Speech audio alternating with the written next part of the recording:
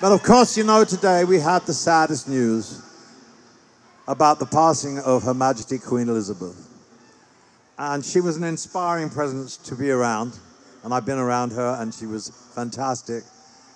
And she led the country through some of our greatest and darkest moments with grace, decency, and a genuine caring warmth. I'm, 75. She's been with me all my life. And I feel very sad that she won't be with me anymore. But I'm glad she's at peace, and I'm glad she's at rest. And she deserves it. She's worked bloody hard. I send my love to her family and her loved ones. And she will be missed. But her spirit lives on, and we celebrate her life tonight with music, okay?